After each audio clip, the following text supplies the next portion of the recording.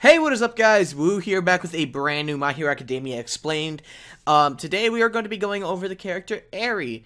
If you guys don't know who she is, well, she basically appeared at the end of the My Hero Academia Season 4 teaser. So, if I'm going to explain her character, there are obviously going to be spoilers for the manga and anime, Season 4 specifically, because that's not coming out for about another year at the time of this recording. So if you guys don't want to be spoiled about Eri and her character, please leave the video now. But without further ado, let's get started. Eri's appearance: she has bandages all over her body, and she wears a white, tattered, dirty, short-sleeved dress, and has a small horn on the right side of her forehead.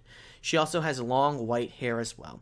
Her eyes are red, and under her bandages have numerous scars that span all across her arms. Now, the official behind the scenes says this about Eri. An early sketch of Eri went into the scrap pile because she looks too ready for action. She's a hard character in more ways than one. Some fun facts about Eri, or some trivia facts if you want to call it that, is that her manga debut is in chapter 128 of the manga. Her birthday is December 21st, and her favorite fruits are apples. So that's going to be it for this video, guys. If you enjoyed and want me to do more My Hero Academia Explained videos on Season 4 characters, be sure to let me know down in the comment section below.